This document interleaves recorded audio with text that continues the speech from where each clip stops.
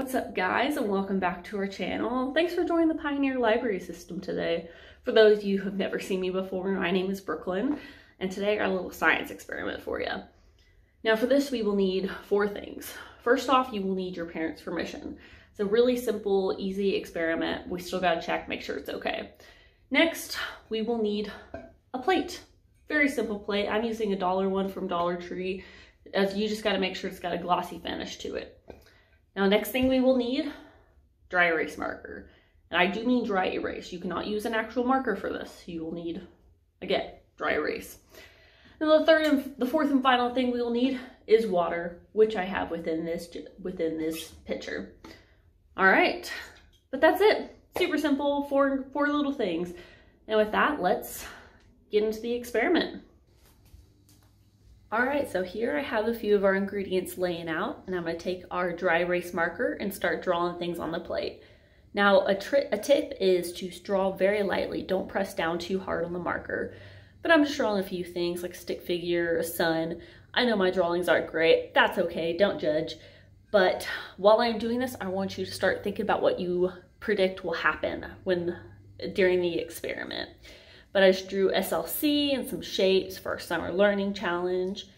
And now that I'm all done drawing, I'm gonna take our water and I'm gonna start pouring it onto the edge of the plate.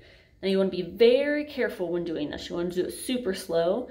Now if you pour it directly onto the ink, it will destroy the picture. So you wanna do it onto the side of the plate. And now it may make a bit of a mess, but that's okay. It's just water, we can easily wipe it up.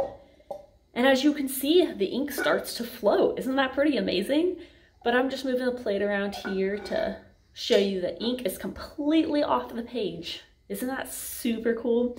You can move the ink around with your finger, but you gotta be very careful. The ink is super sensitive. You can also pick it up onto your hand and it will stay there and then easily wipe away when you're done. But again, I'm just moving the ink around with my finger and I'm destroying the sun a bit, but creating a little bit of a whirlpool effect. Just have some fun with it. You can move the plate around. You can do this in so many ways, but yeah, that is the experiment. And welcome back. So were any of you guys able to guess the results of the experiment? And if you did, do you know why? So I want to get a little bit into that. And the main reason is because of the difference between a normal marker and an expo marker. And that is a adhesive polymer. So a normal marker has a very adhesive polymer, and by that I just mean a stickiness. So when you draw on something, that ink will stick to the paper and it will never come off. You can never wipe it off, can't move it, nothing, it sticks there. Now with a dry erase marker, it has a very small adhesive polymer. So if you draw on maybe glass or a whiteboard, you can wipe that away. It won't stay there forever, it'll move.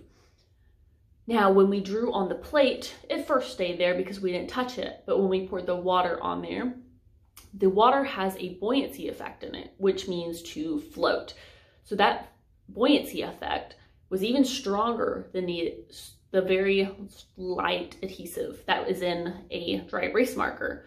So that water picked up that ink and it started to float. And that's the reason why. Very simple, but it is very cool.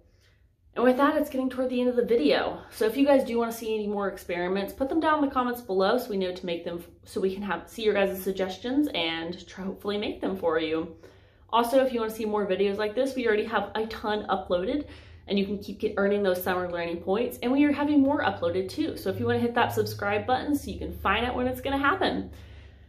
And with that, it is time to say goodbye. Till next time. Bye guys.